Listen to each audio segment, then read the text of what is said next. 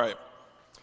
Now, this is kind of a Bible study within a Bible study, because if you remember how everything got started here with Sunday evenings is we were going through the book of Daniel, and then we were getting into so much material that dealt with the tribulation that we took a step off of that to deal with,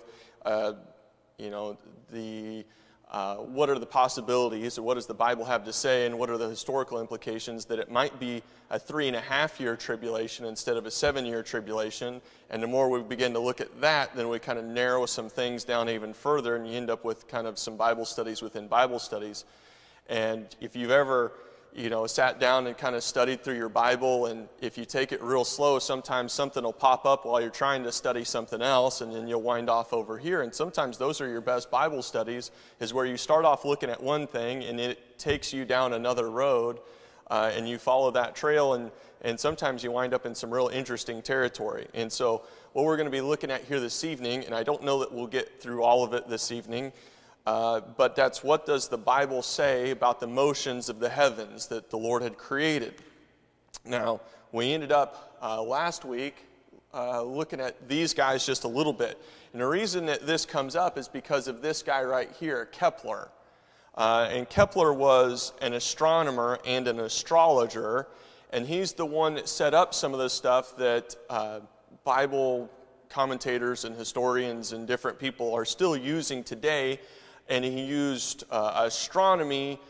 He's the one that kind of came up, that there was this eclipse that happened in the days of Herod, and tried to date the birth of Christ based on an eclipse. And Kepler's mom was a witch, and he was in astrology and all this other stuff. And so you start to look at some of the things that he was coming up with, and is this a guy that we really, truly want to get our Bible dates and years and all that from? Probably not.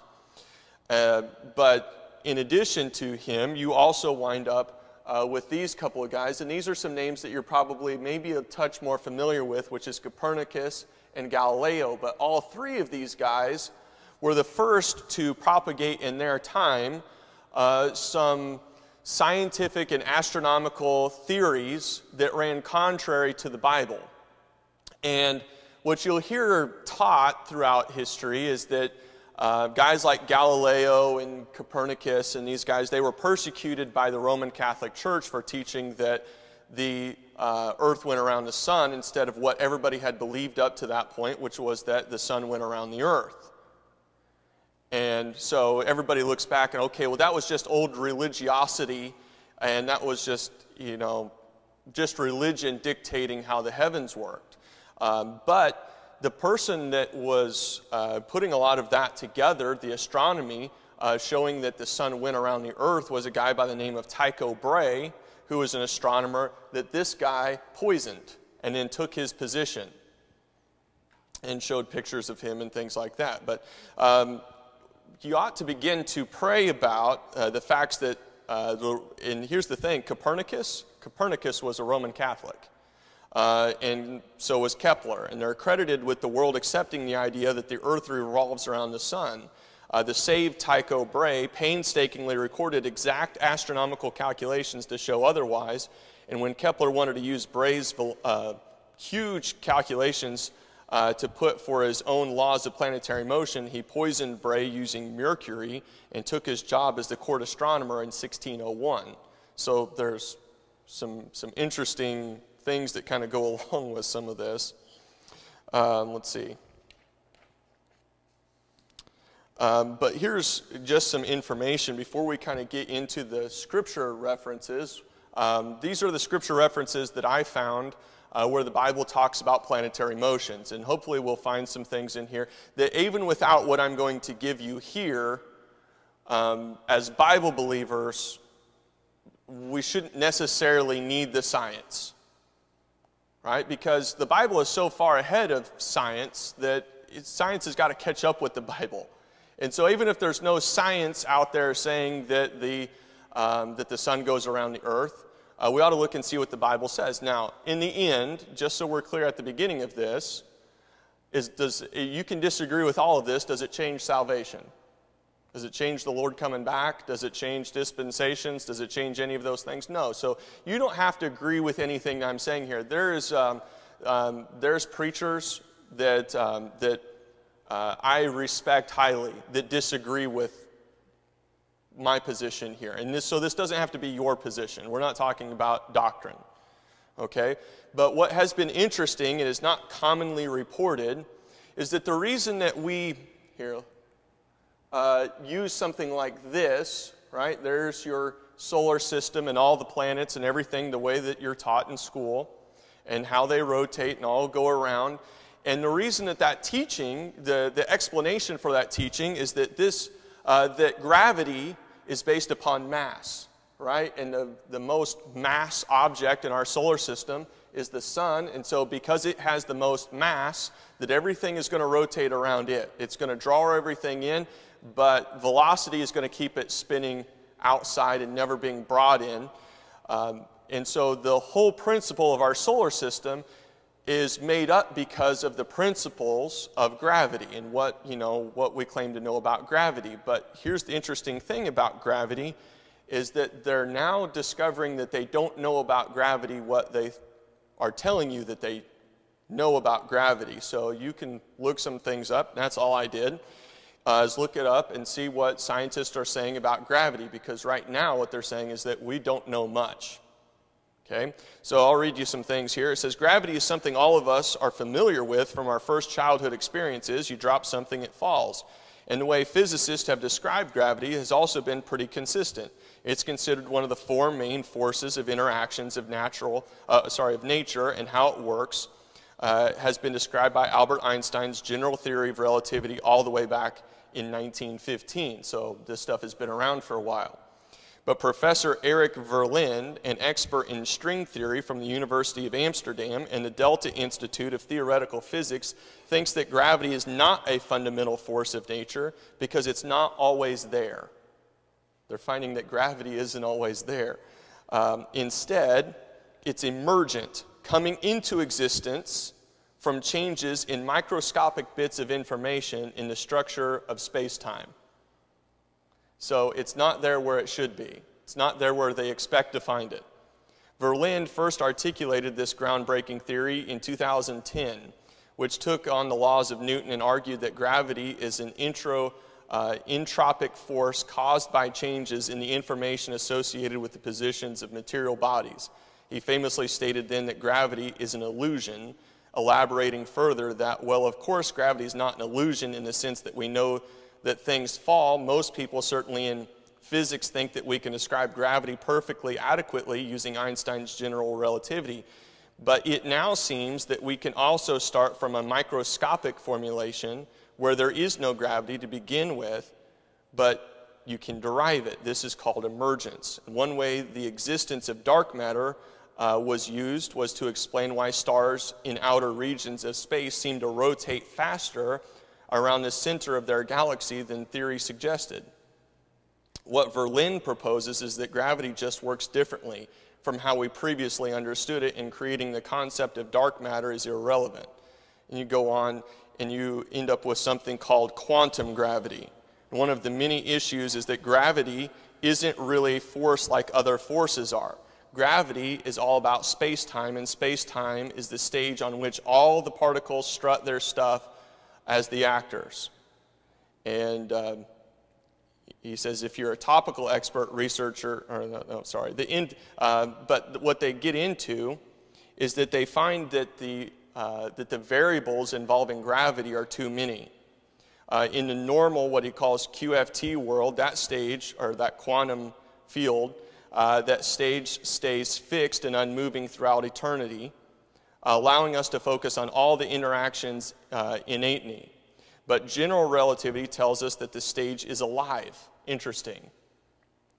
It bends and warps under the influence of the actors, and that bending and warping redirects the actors' motions. And when we look back at our basic electron-photon interaction under a quantum field picture, we start to get migraines. We have to take into account not only every possible combination and permutation of photons and electrons interacting, but also all possible configurations of space-time underneath them. So what they find out is that there's so many variables that they can't predict gravity. It doesn't work the way that they expect it to work. It's not there when they expect to find it.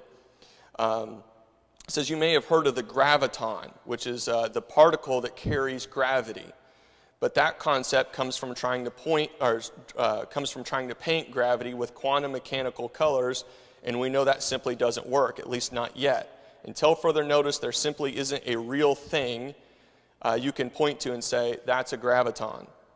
What is the ultimate resolution? We know we live in a quantum world, but we can't figure out a way to describe gravity without swearing. And that is infinitely annoying. That's what they have. That's what scientists are saying about gravity, is that they can't figure it out. All right? So let's look and see what the Bible says.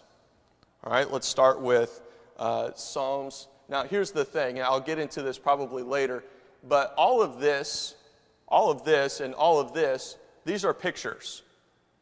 But they're art is what they are. Now, this one you can tell is art, but if you Google image, you Google search, picture of the Milky Way galaxy, you'll get this. Looks real, doesn't it? But here's the thing, that's art. That's not real. How do you know it's not real? Because you're in the Milky Way galaxy. How could you get a picture of it? Unless there was like a giant mirror out in outer space somewhere and you could get a reflection back of it. You can't. So every picture that they've ever shown you of the Milky Way galaxy is a lie. They surmise that we're in a spiral galaxy, and so they've made computer graphic pictures of spiral galaxies, and they say, well, and then they tell you where you are. They say, well, you're right here. And you can find pictures where they'll point and say, you are here in the Milky Way galaxy. How on earth do you know? And this image right here doesn't exist. There's no satellite that's ever sent an image back from up here somewhere looking down to get a picture of this. It's supposition.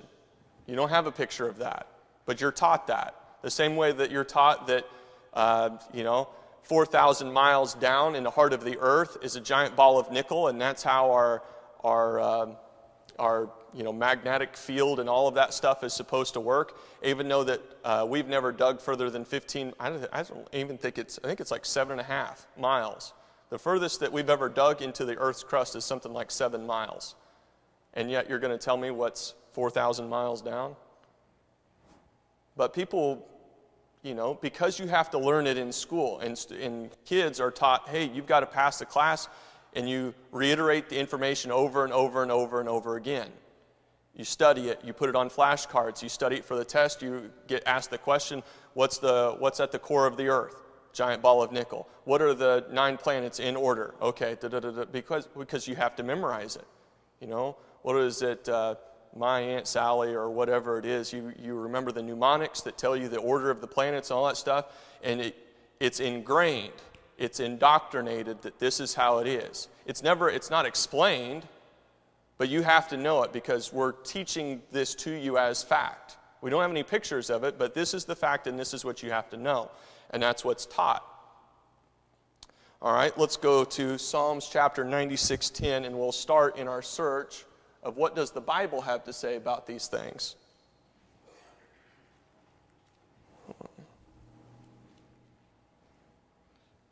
Now, like I said, there's some preachers that I highly respect that don't necessarily hold what I'm showing here as a geocentric. That means the Earth at the center of the solar system, the sun goes around it, and all the other planets go around the sun. That's what we're talking about when we talk about geocentrism. Now, what I have up here are a couple of books by a guy, by Professor Bow. And one is called The Geocentric Primer, and the other one is Geocentricity, Christianity in the Woodshed. So this is a guy who's put together not only the biblical evidence, but the physics evidence to it as well. And I'll reference a couple of things as he gets into some history here a little later on. Psalms chapter 96:10. Psalms chapter 96, verse 10. Let's see, it says here, say among the heathen that the Lord reigneth. The world also shall be established, that it shall not be moved. He shall judge the people righteously. So what does he say about the world? It shouldn't move. Okay, let's and it's not in my notes up here, but let's go back to Genesis and let's look at creation here for a second. Okay.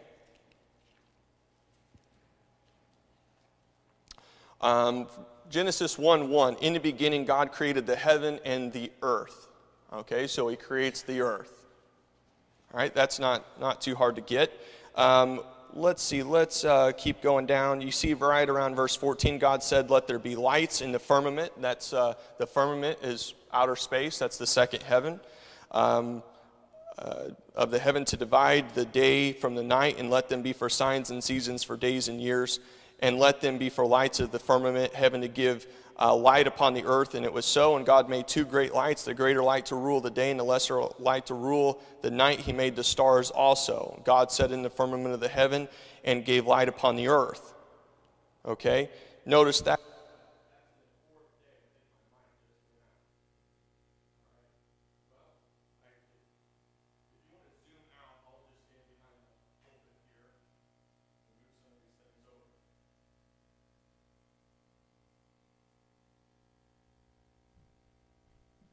All right, I don't know, hopefully that tracks up, gives you enough sound to hear.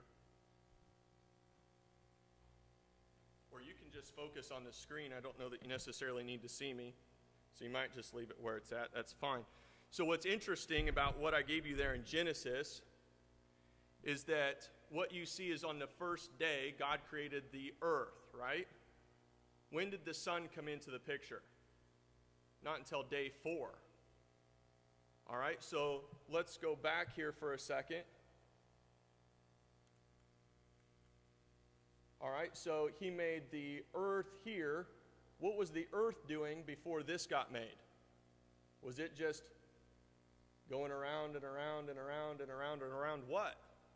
Wasn't anything there. There's not going to be anything there for 3 more days. Okay, so just kind of an interesting, if you look at the order of creation, you find that the Lord creates the earth 3 days before he creates the sun. All right, let's, and in Psalms 96:10, he says, talks about that the world shouldn't be moved. Now, you could probably make some claims about the world not being the same thing as the earth. All right, we'll continue to look and see what we find. All right, go to 1 Chronicles chapter 16, verse 30. Go back here so you've got that. 1 Chronicles 16:30.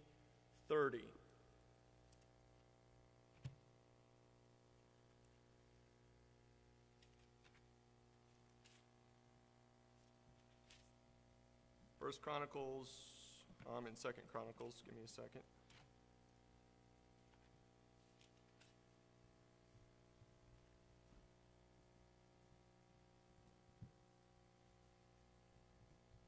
First Chronicles 16:30.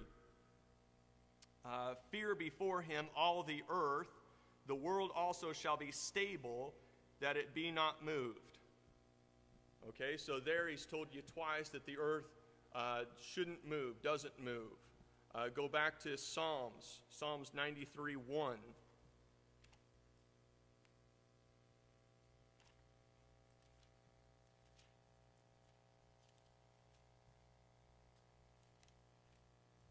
Psalms 93:1, the Lord reigneth, he is clothed with majesty, the Lord is clothed with strength, wherewith he hath girded himself, the world also is established, that it cannot be moved.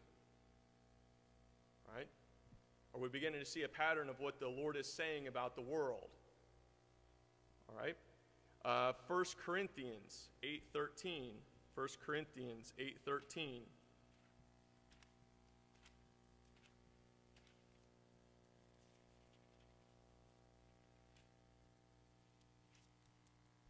Wherefore, if meat make my brother to offend, I will eat no flesh while the world standeth, lest I make my brother to offend. So he talks about the world standeth, unmoved. Back in Psalms, you could probably just keep a finger in Psalms. We're in Psalms quite a bit. Psalms 19.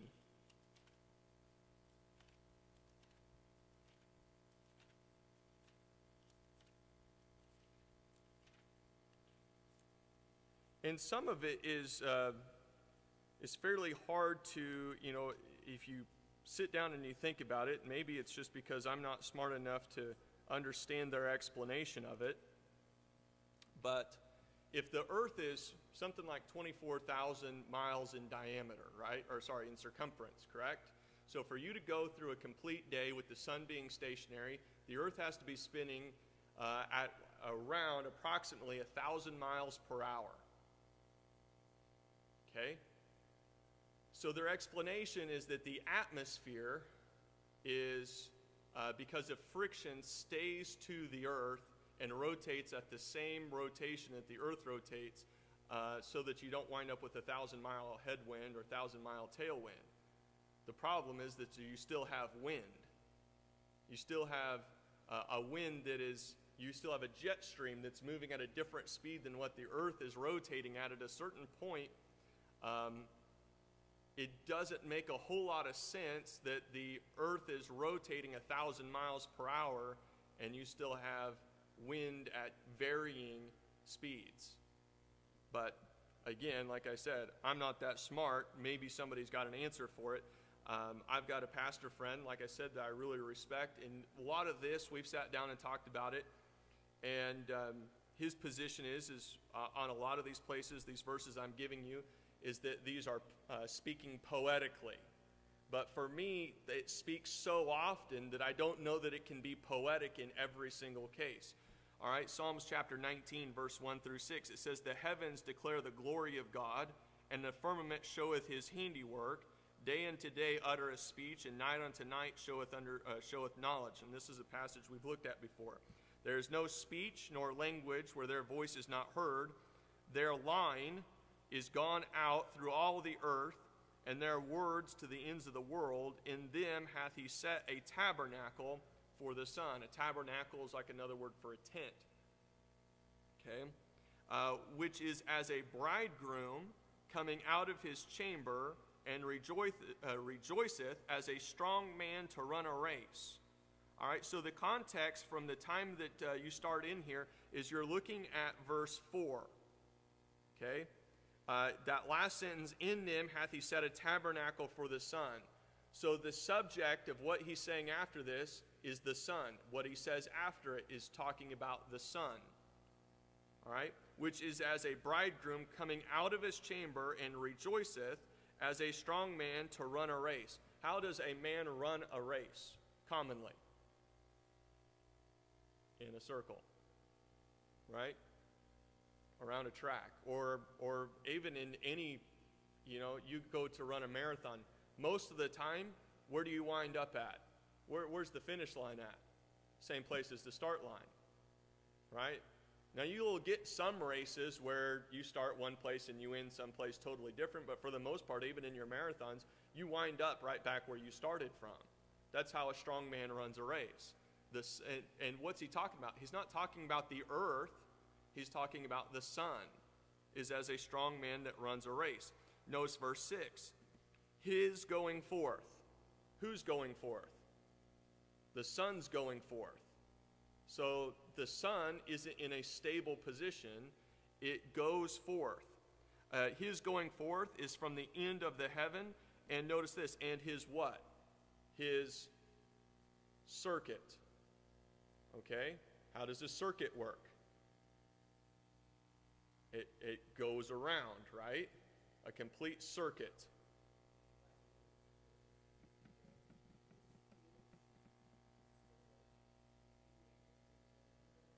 So many of the theologies make the sun out to be, well, I don't even know.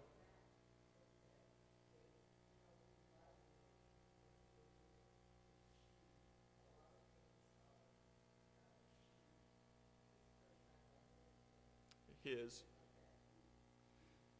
Now, and the major reason for that is because the sun, our sun is a similitude of Jesus Christ, and we have references for that.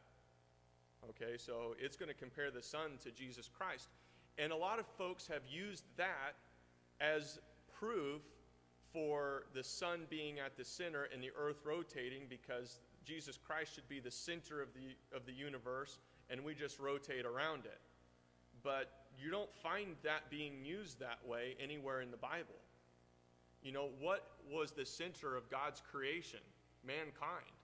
He doesn't, you know, he doesn't tell you a whole lot. He doesn't really spend any time, you know, like I said, whenever we were looking there in Genesis chapter 1, how much time did he spend talking about the sun to set it up as the center of his creation? He doesn't. He mentions that it's there for one reason, and that's for light, for the day. And he sets up the moon for light for the night. And that's the grand purpose behind it. Now, granted, here we're in Psalms chapter 19, and he tells you that there's a testimony.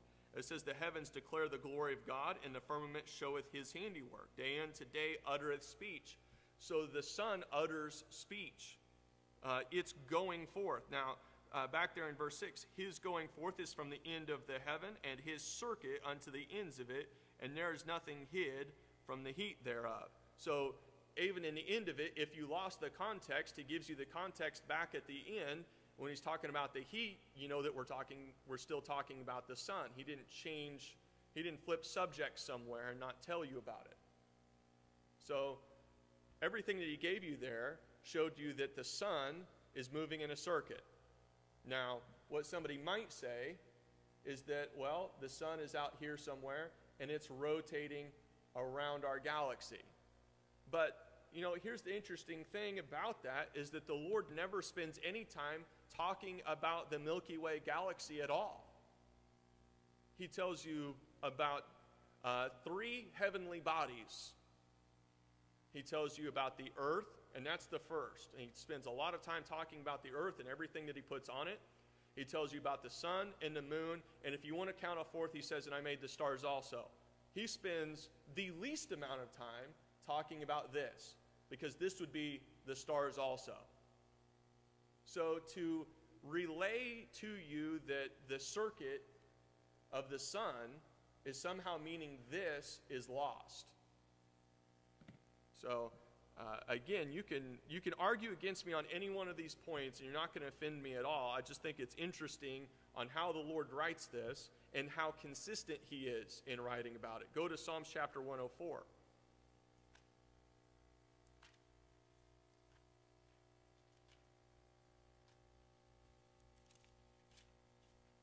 Psalms chapter 104, we'll look at a few verses here. Come back. Psalms 104, look at verse 5. Who laid the foundations of the earth that it should not be removed forever? All right, so up to this point, whenever he's talked about it, he used the word world. And so somebody could probably try to make the argument that when you're talking about the world, you're talking about the world system, but when you're talking about the earth, you're talking about the planet that we're on. And that you might be able to split hairs over whether the world and the earth are being referenced to the same thing. But notice here, who laid the foundation of the what? He doesn't say the world, he says the earth. Okay? That it should not be removed forever. So the foundation, he talks about the foundations of the earth. Now let me be clear here. I am not, this Bible study is not a claim for a flat earth. I'm talking about a stationary earth, not a flat earth. Okay? All right, let's look at verse 19. 19. He appointed the moon for seasons, and notice this about the sun. The sun knoweth his going down. So again, you have a motion of the sun, but not a motion of the earth. Verse 22. The sun ariseth, they gather themselves together, and lay them down in their dens. So he talks about the sun goes down, and the sun rises. Now, you can make a claim about perspective there, but again, he's continuing to show you the motion of the sun in comparison to the stability and the motionlessness of the earth. All right, we're still in Psalms. Go to Psalms 113.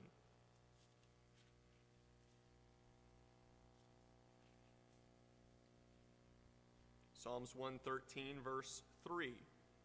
From the rising of the sun unto the going down of the same, the Lord's name is to be praised. Again, the sun. Psalms 119. Psalms 119, verse 90. Psalms 119, 90. Thy faithfulness is unto all generations. Thou established the earth, and it abideth. Okay, it's not moved. All right. Ecclesiastes chapter 1, verse 4. Now, I know a lot of you have already are in the process of writing down a bunch of these verses, but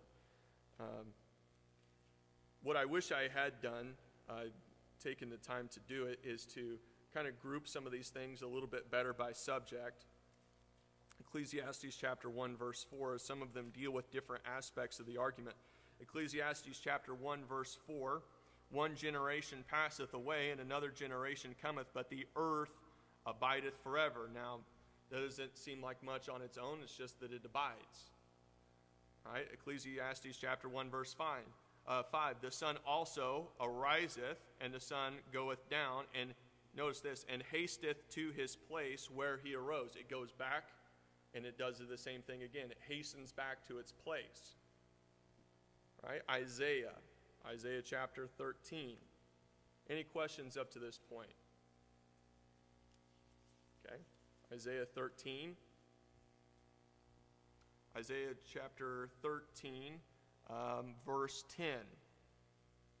For the stars of heaven and the constellations thereof shall not give their light. The sun shall be darkened in his going forth, and the moon shall not cause her light to shine. So that's something that's prophetic, but you still have the motion there of the sun. The sun shall be darkened in his going forth. All right, go down to verse 13. Therefore I will shake the heavens, and the earth shall remove out of her place. Okay, so you're talking about something that's prophetic there, but the implication is that the earth has a place, and that one day he's going to move it out of its place. Okay, well, something that is in constant rotation, in constant movement, has no certain place. It's moving. Okay, the earth shall remove out of her place in the wrath of the Lord of hosts and in the day of his fierce anger. All right, Isaiah 37.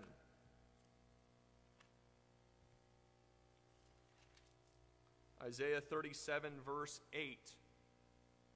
So Rabshakeh returned and found the king of Assyria warring against Libnah, and he had heard, maybe I've got the wrong reference there, because I don't find anything in Isaiah 37, 8. I might have written something down wrong. All right, we'll go to Joshua, Joshua chapter 10.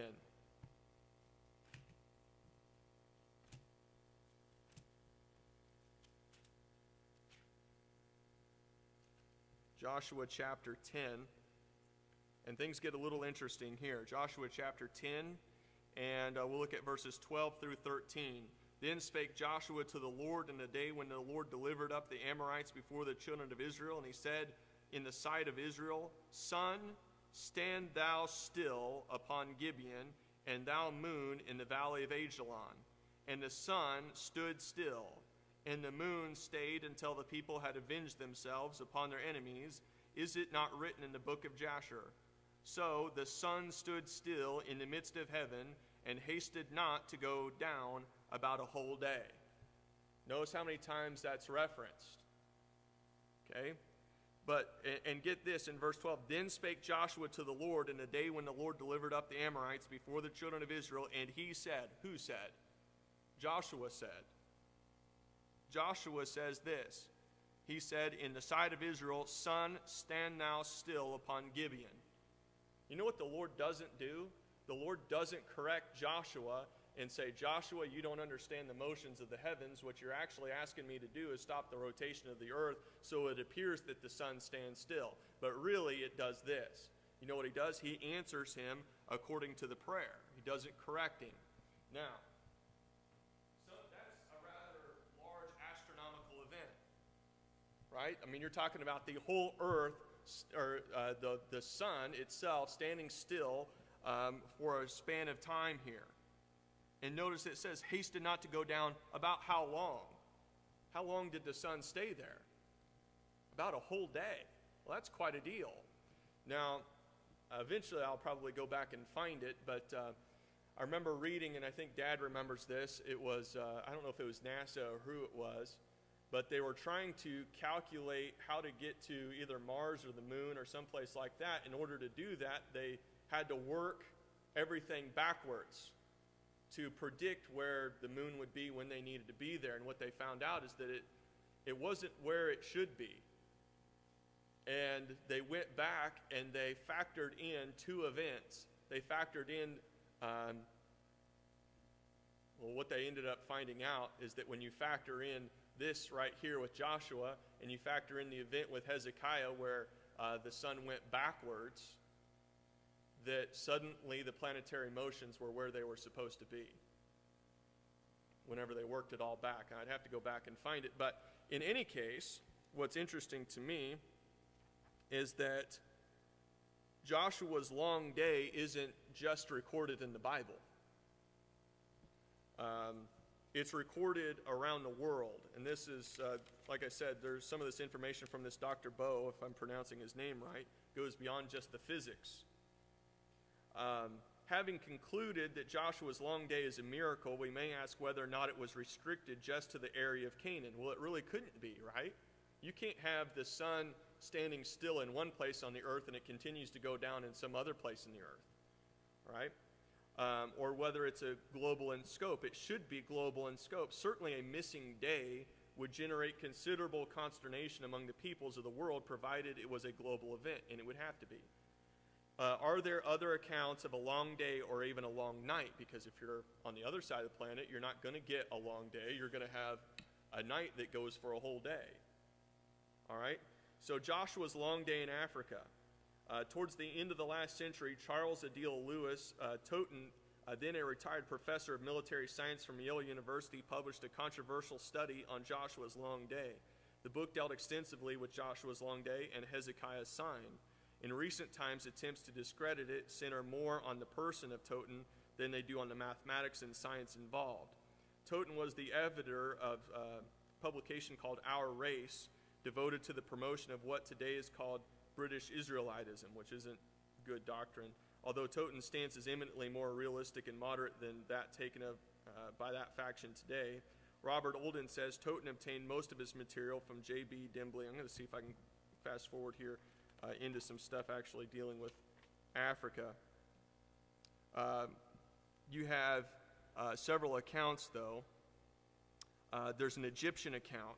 We find that the French classical scholar Ferdinand Cambrete translated some Egyptian hieroglyphs which tell of Joshua's long day.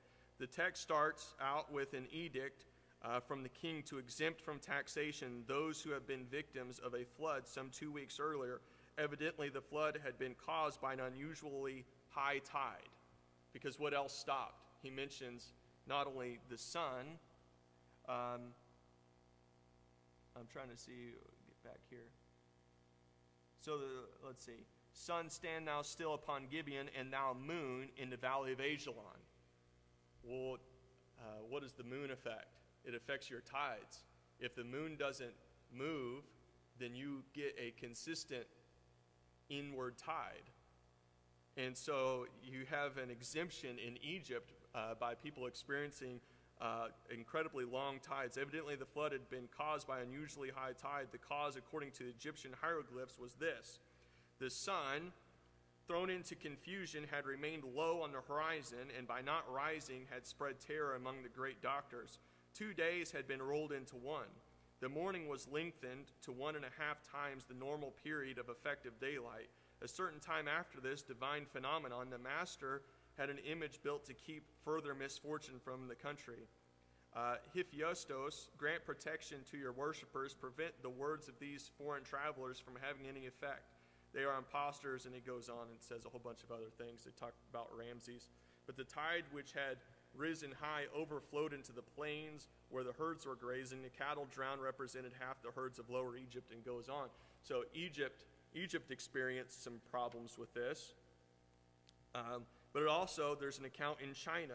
The second secular source about Joshua's long day, which was mentioned by Toten, is based on what seems to be a recently lost ancient Chinese manuscript. In 1810, Gill presents the account. In the Chinese history, it is reported that in the time of the 7th emperor, Yao, the sun did not set for 10 days, and that men were afraid the world would be burnt, and there were great fires at that time, and though the time of the sun standing still were enlarged beyond the bounds of truth, yet it seems to refer to this fact and was manifestly about the same time, for this miracle was wrought in the year of the world 2554, which fell in the 75th, or some say the 67th year of the emperor's reign, who reigned 90 years. So it ends up, China ends up talking about the same event. Now they exaggerate it out to about 10 days, but the time span comes out to about the same thing. It's also reported in North America. You have a long night being reported in Central and South America. You have a long sunset being reported. You have an extra long night being reported in Hawaii. And you have some stuff being, well, and I could probably, if you ever wanted to borrow this book, I don't want to chew up all our time talking about all the different accounts that are recorded. And that's just what Joshua's long day. Now, what I also have here, you can look at it, but Hezekiah's sign, where the sun's being rolled back 10 degrees. That is reported in India, it's reported in China, it's reported in North America, it's reported in Central and South America, and there are other accounts as well. So these astronomical events weren't just recorded in the Bible. If they happened, they ought to be reported somewhere else by somebody else, and they were. All right. This is why this is interesting stuff. I know it doesn't affect your salvation, doesn't affect a lot of things, but it's interesting. All right. Let's see. Habakkuk chapter 3, verse 11.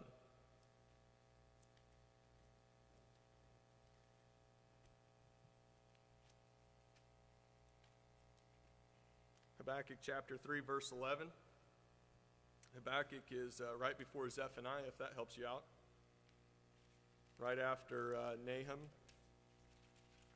Okay, it's in your minor prophets. Habakkuk chapter 3, verse 11. It says, "The sun and moon stood still in their habitation. At the light of thine arrows they went, and at the shining of thy glittering spear." Okay, so he talks about the sun and moon stood still in their habitation, and that's something different. Something's changed there. Go back to 1 Chronicles 16:30. Oh, I've already read that one, haven't I? We've already looked at that one. Go to 2 Samuel 22:16.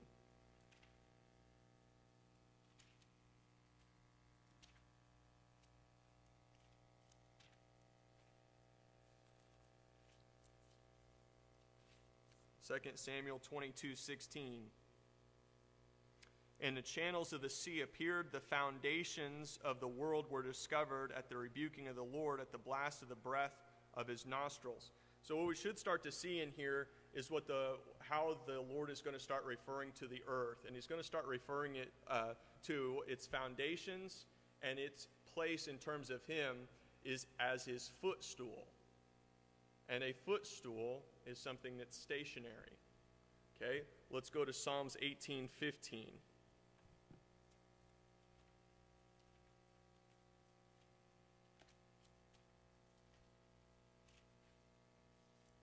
Psalms 18:15.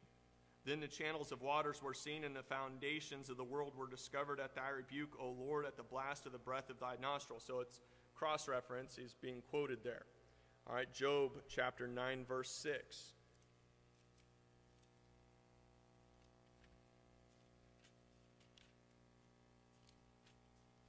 Job 9:6. "Which shaketh the earth out of her place, and the pillars thereof tremble." All right, it has a place. Psalms 99:1.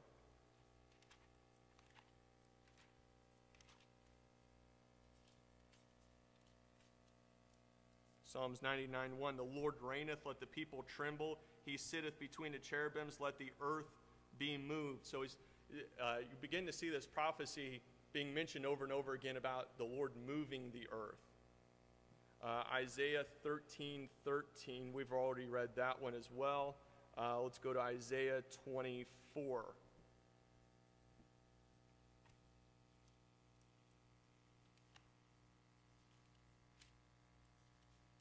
Isaiah 24, verses 19 and 20.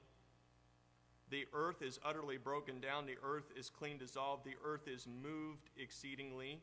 The earth shall reel to and fro like a drunkard, and shall be removed like a cottage, and the transgression thereof shall be heavy upon it, and it shall fall and not rise again. Again, prophetic.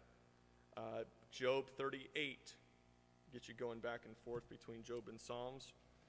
Job 38, 4 through 6. Where wast thou when I laid the foundation of the earth? Declare it if thou hast understanding. Who hath laid the measures thereof, if thou knowest? Who hath stretched the line upon it, which matched up with what we saw in Psalms, the line of it, whereupon are the foundations thereof fastened, or who laid the cornerstone thereof, when the morning stars sang together and all the sons of God shouted for joy. All right, so you talk about something that has a foundation and it also has a cornerstone. The earth is likened unto a building that has a foundation and it has a cornerstone. Again, buildings are not something that you really want moving. It's stationary. All right, back to, let's see, we're in Job 38, Isaiah 40:22, if we haven't read that one already.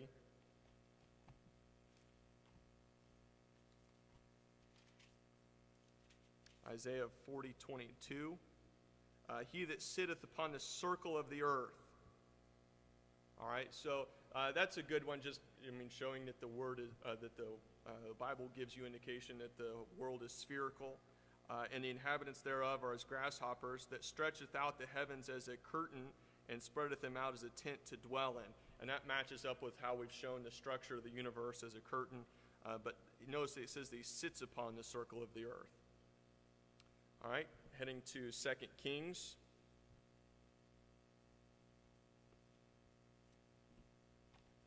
Second Kings 32. Oh, there's no 2 Kings 32. 20, 2 Kings 20. I'm sorry. I'm looking at two different references. 2 Kings 20. 9 through 11, it says, and Isaiah said, the sign that thou shalt have of the Lord, that the Lord will do the thing that he hath spoken. Shall the shadow go forward 10 degrees or go back 10 degrees? And Hezekiah answered, it is a light thing for the shadow to go down 10 degrees, nay, but let the shadow return back 10 degrees. And Isaiah the prophet cried unto the Lord, and he brought the shadow 10 degrees backwards, by which it had gone down in the dial of Ahaz. All right, so he doesn't necessarily talk directly about the motions of the planets, but your indication there is he's moving the sun back. You'll have the same reference, I believe, in 2 Chronicles 32:24. We don't necessarily need to go there. Have we already looked at Isaiah? Maybe we haven't. Isaiah 38.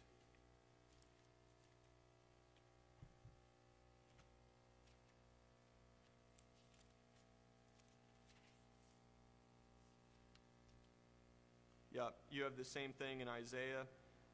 And it shall be a sign for thee, for the Lord will do this thing that he hath spoken. Behold, I will bring again the shadow of the degrees, which is gone down.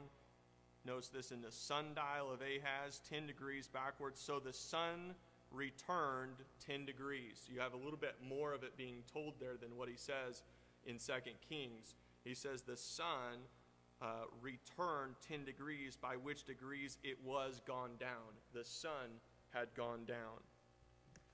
Let's see, I want to go back to one of these.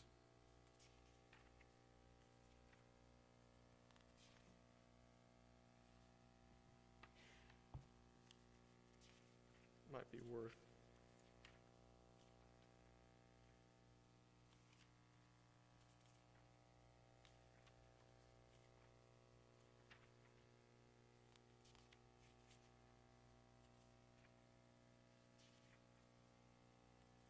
Yeah. Going back to Joshua's long day, it's reported here in the late 1970s, so this may fill in what we were talking about. In the late 1970s and early 1980s, 2 stories appeared in print about a computer finding a missing day. The first is told by Harold Hill in his book, How to Live Like a King's Kid. In Hill's own words, it says, when NASA's Goddard Space Flight Center here at Greenbelt, I think it's Maryland, first went on the air, a horrendous technical boo-boo surfaced, causing a complete shutdown of the computer after less than an hour's operation. I was called in as an outside consultant and came up with a quick fix that saved the day for them. After things fired up, I stayed around as an interested observer to catch the very beginning of our space exploration activity that was somewhere back in the 60s. A large team of IBM technicians was present to debug the system and get it running. No one really knew much except that it looked okay on paper. It was during that time I heard about the aberration in the location of the heavenly bodies that led to the Bible account of how the missing day incident came about. I was not the one who came up with the Bible answer, nor do I know the names of those involved. I simply reported it and came as it came to me and used it in my lectures on the Bible and science, which I frequently deliver in schools and colleges in science seminars. A newspaper reported in Spencer, Indiana, Catherine Bryan, 1970, came across a copy and fed it into the major news services. To date, I've received over 10,000 letters from all parts of the world.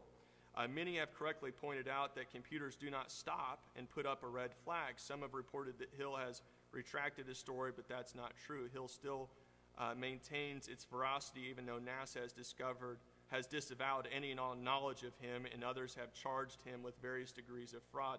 But they had problems with their computer, and the missing day in Joshua, or the extra long day, solved it. A second computer account of a missing day appeared in the Swedish Godsburg Tidningen in March 15, 1981. According to that story, Stig Flodmark of the University of Stockholm had discovered that the Earth's axis had flipped on May 3rd, 1375 BC, and associated that it was Joshua's long day. This proposal is the same as that of Rand, who was mentioned earlier in the chapter. According to Flodmark, an Ugaritic astronomer described the event and gave the date. Flodmark refers to a book entitled Tidal Friction in Earth's Rotation. The comment by the author of the quoted paper is summarized.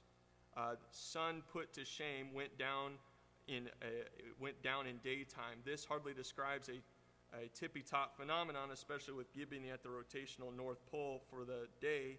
For the sun would have been a circumpolar for the Ugaritic astronomer. It would not have gone down in a daytime. But in any case, you have some cases where they're dealing with computers and these things, and the answer is found in the Bible.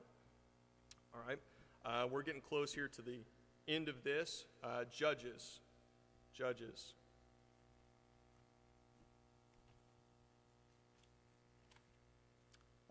chapter 5. Judges chapter 5, verse 31. So let all thine enemies perish, O Lord, but let them that love him be as the sun when he goeth forth in his might, and the land had rest 40 years. Okay, Malachi chapter 4, verse 2, last book in your Old Testament. Malachi chapter 4, verse 2.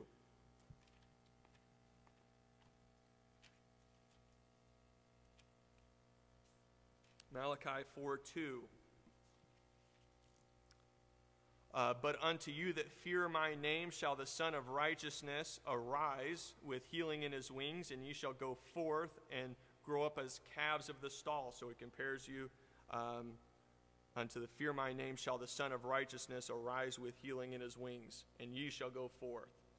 All right, Zechariah chapter 12, verse 1. So just a book over, Zechariah 12:1.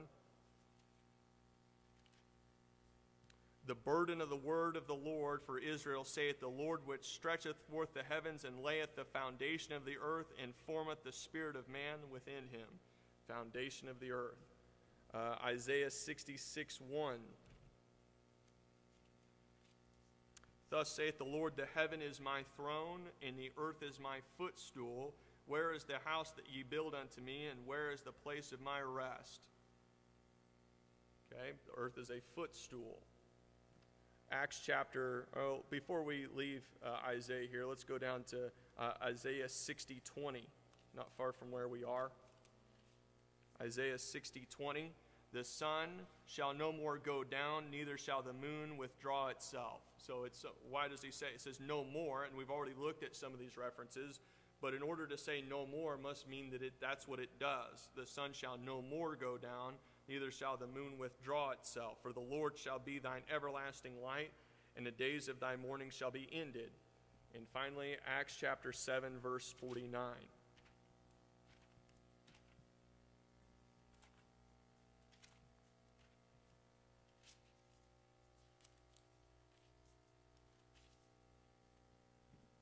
Acts 7:49, heaven is my throne and earth is my footstool. What house will you build me, saith the Lord, or what is the place of my rest? So cross-referencing those as being quotations. So that's, as far as I know, there might be more references that I've missed. We didn't skip very many of them, I don't think, and unfortunately I should have done some proof checking to see if I had any duplicates. I had some duplicates in here, so it's a little bit shorter list than what this is showing. But indication after indication that the Lord is giving is that the earth is stationary, has a foundation, has a cornerstone, is a footstool. The sun rises, the sun sets. It's as a strong man that runneth a race. It has a circuit. And so it appears that, according to the Bible, that the sun goes around the earth and not the other way around. And I gave you some scientific evidence that they're not saying what we're saying here, but what they are saying is that they don't know about gravity, which is the principle by which they're describing the reason why the earth would go around the sun is because the sun has greater gravity, but now they're admitting that they don't know about gravity what they thought that they knew. So there may not be as much truth to either of these two images than what has been told by these guys.